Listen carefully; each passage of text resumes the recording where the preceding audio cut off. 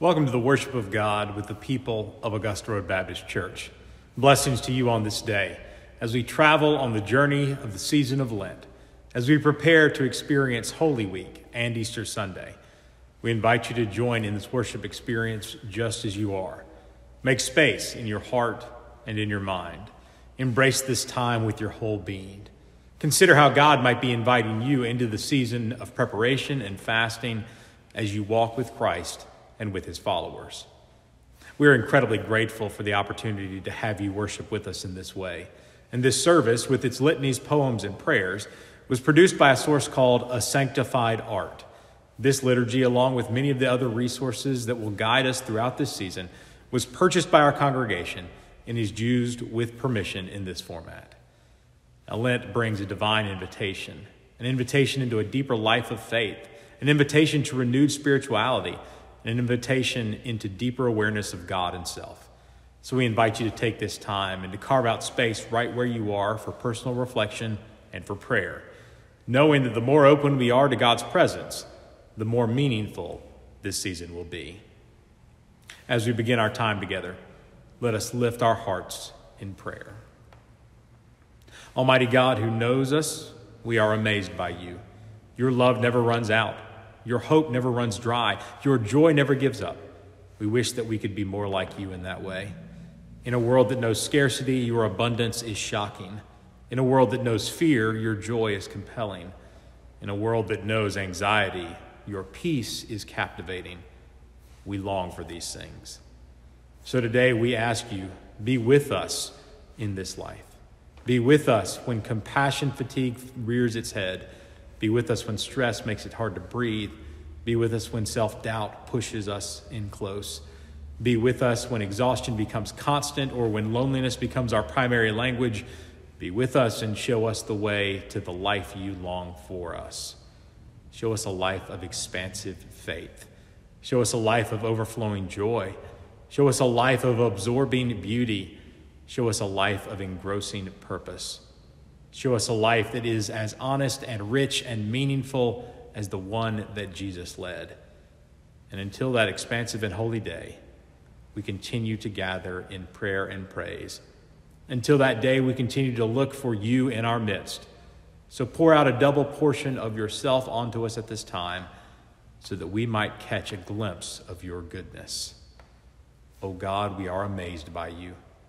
Your love never runs out. So bring that never-ending love to us. For together we pray as you have taught us. Our Father who art in heaven, hallowed be thy name. Thy kingdom come, thy will be done on earth as it is in heaven. Give us this day our daily bread, and forgive us our trespasses, as we forgive those who trespass against us. And lead us not into temptation, but deliver us from evil. For thine is the kingdom, and the power, and the glory forever. Amen. Welcome to worship, and the peace of Christ be with you.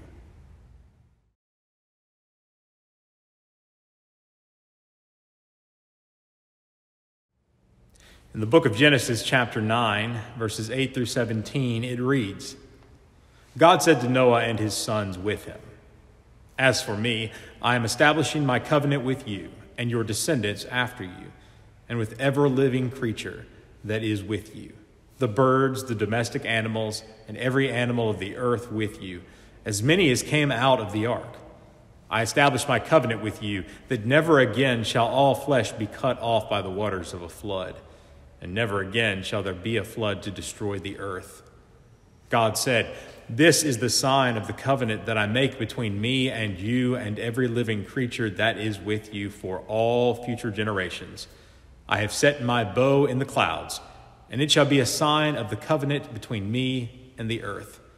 When I bring clouds over the earth, and the bow is seen in the clouds, I will remember my covenant that is between me and you, and every living creature of all flesh, and the waters shall never again become a flood to destroy all flesh. When the bow is in the clouds, I will see it, and remember the everlasting covenant between God and every living creature of all flesh that is on the earth. God said to Noah, This is the sign of the covenant that I have established between me and all flesh that is on the earth. This is the word of the Lord. Thanks be to God.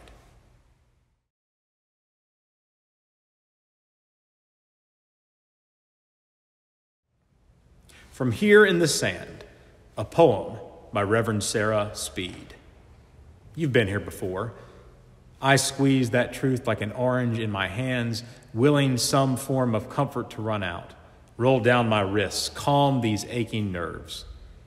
You've been here before, in the wilderness, in the desert, in the place where nothing is what it seems and everything is sharp. You've been here before. So surely you know how hard it is to hold tight to what is real in the middle of a storm. But because you've been here before, I will stand tall. I will sing songs of the river from here in the sand. I will sing songs of the river into the wind.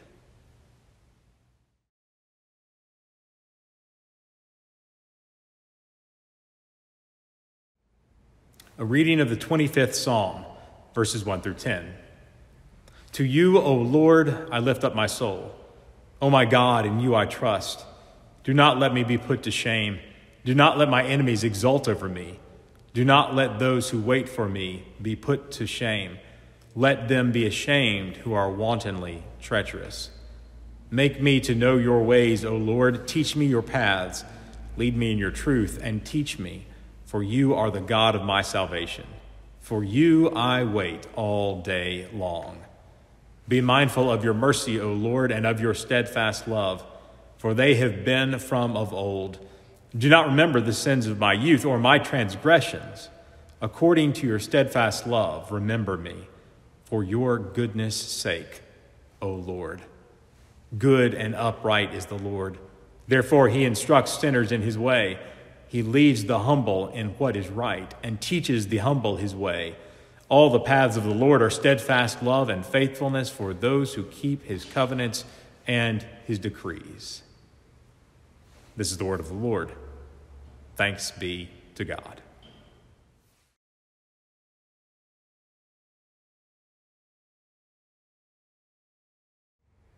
Friends, we worship a God who doesn't keep score and doesn't hold grudges.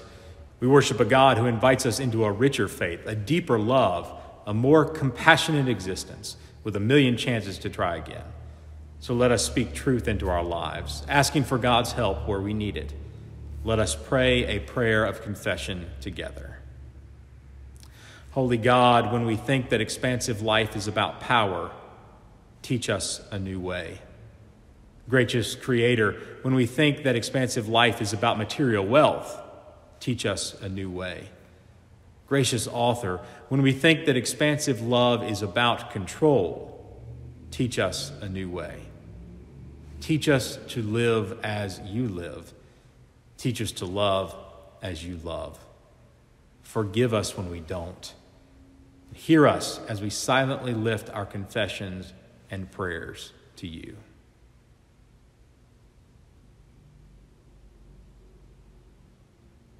Lord, hear the prayers of our hearts that gratefully we pray. Amen. Siblings in Christ, no matter how many times we mess up, no matter how far we wander, no matter how lost we feel, God's grace is full to the brim.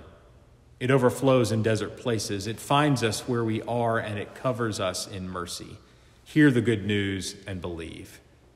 God's love is overflowing. We are drenched in mercy. Thanks be to God. Amen.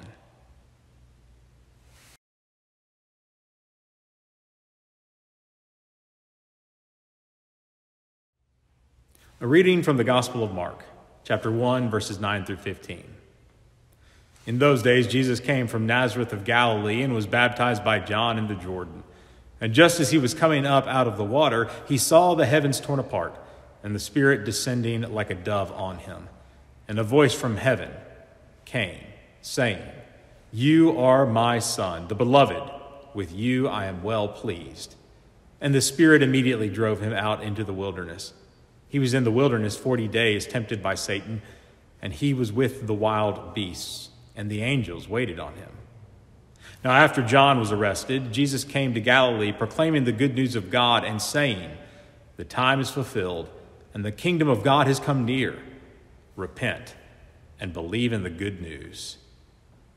This is the gospel of our Lord Jesus Christ. Thanks be to God.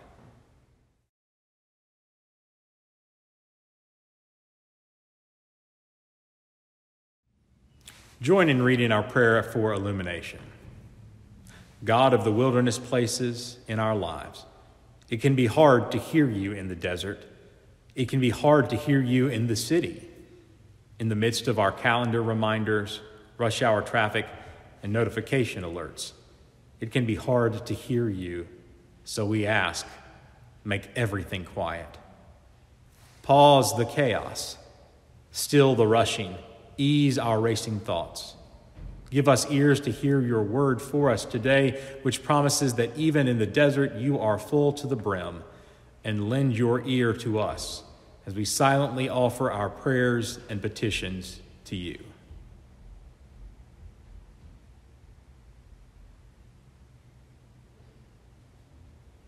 Lord, hear our prayers as we turn our attention to you.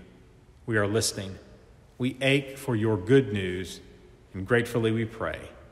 Amen.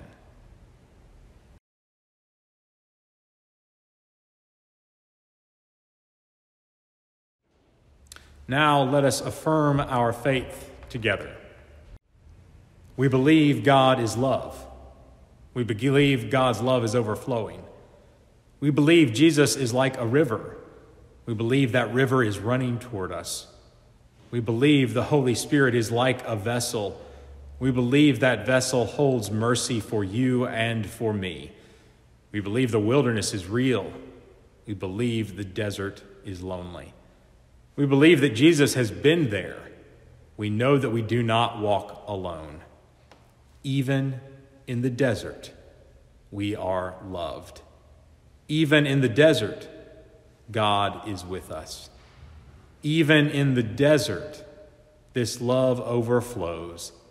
Thanks be to God. Amen.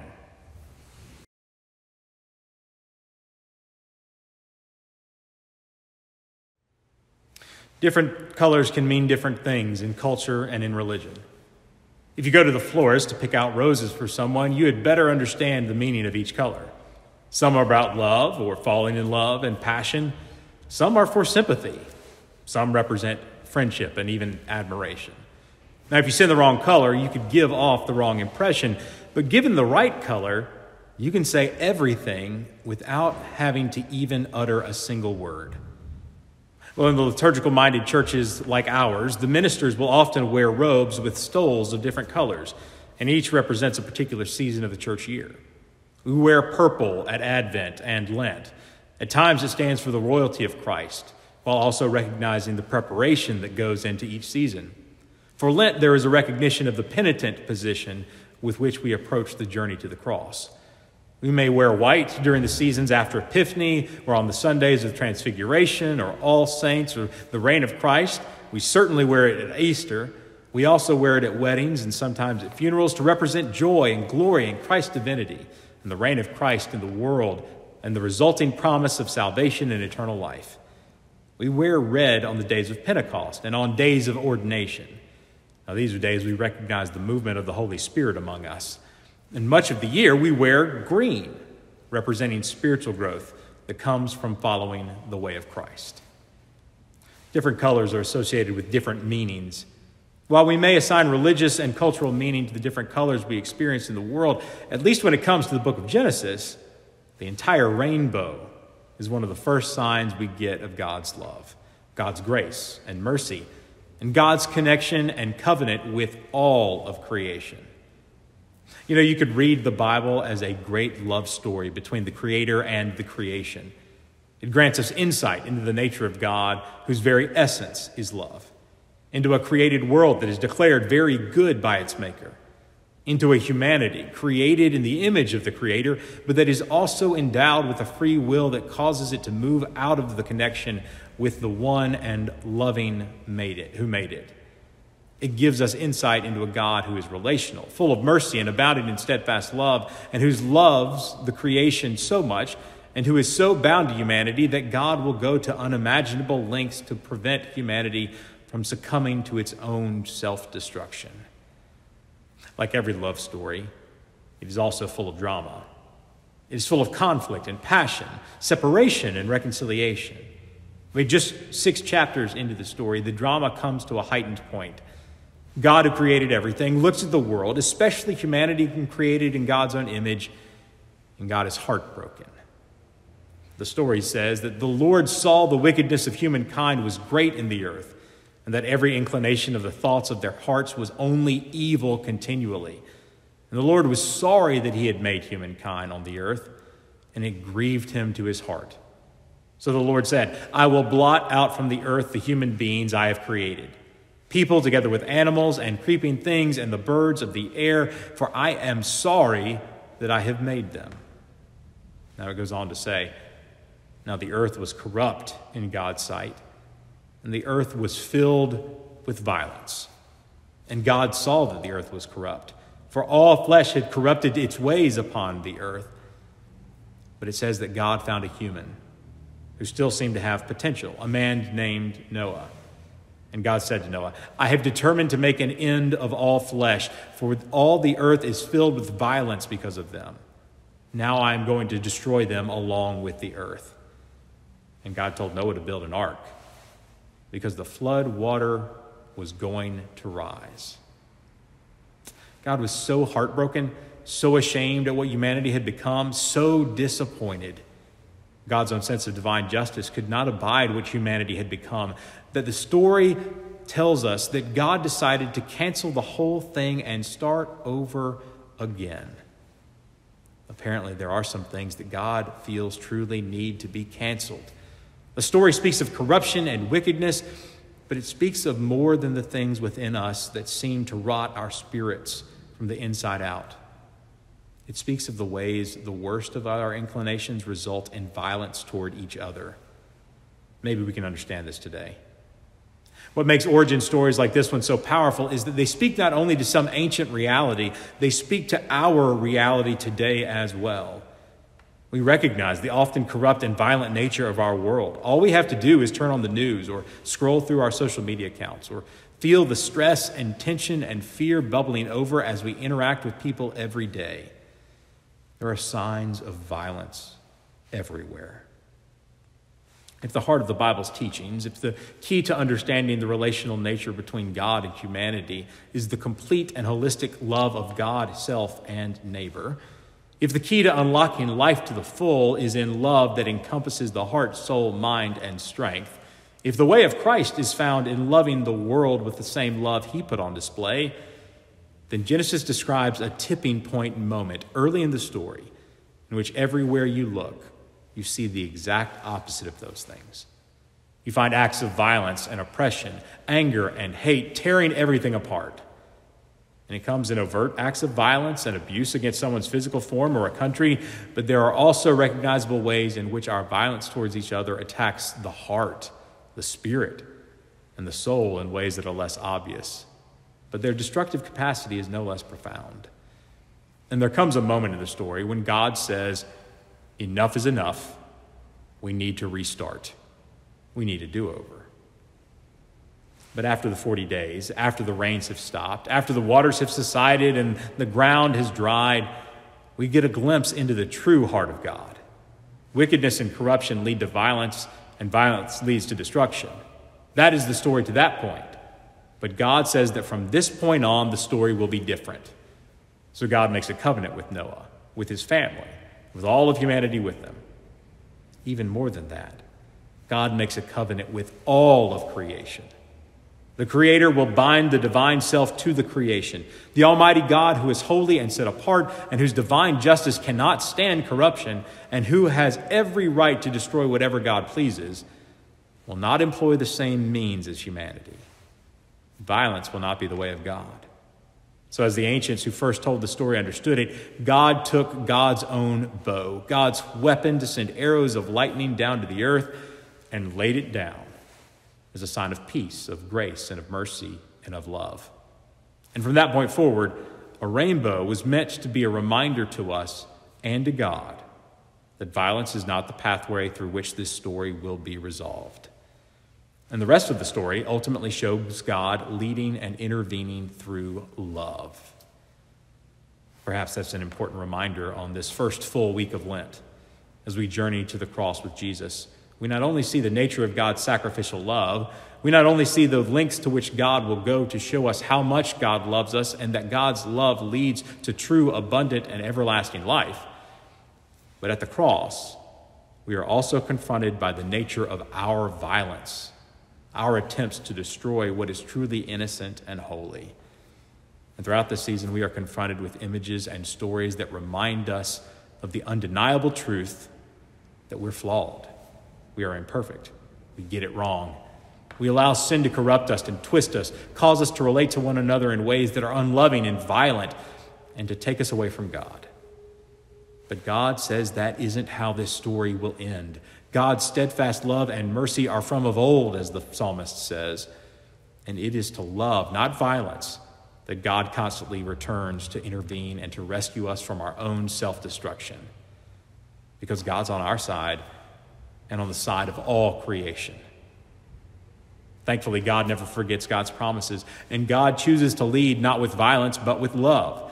God allows love and the hope of the potential contained within humanity to overcome the forces that would lead to our corruption. Now, this becomes clear right from the start of Jesus' own ministry. The Gospel of Mark, which we read a moment ago, alludes to it, but Matthew and Luke go into greater detail. Each of the synoptic Gospels records the fact that after his baptism, Jesus went into the wilderness for a time of fasting and preparation for ministry. It says it was 40 days, the same amount of time after which the entire season of Lent is patterned. And it was at his physically weakest moment, we are told, when he was hungry and thirsty and tired, that he was tempted. He was given the opportunity to care for his own physical needs instead of staying the course and living into the preparatory nature of the wilderness time. He was tempted with power, and we know what they say about power. That power corrupts, and absolute power corrupts absolutely. But the way of God is not power, violence, and control. It is love, self-sacrifice, and liberation. He was tempted to be a spectacle and to seek fame, but the way of God is humility. Selfishness, the desire for power, and the desire for notoriety and fame, those are three of the most powerful corrupting forces in the world, and that so often lead us to violence and destruction. And the way of God's love in Jesus overcomes them. And as Jesus overcomes them, he has borne our burdens, forgiven our sins, called us to turn back to God, and given us new life. As I said this past Sunday, Jesus is able to pass the test because he knows who he is. He knows full well who God has called him to be because he has just heard the Spirit tell him.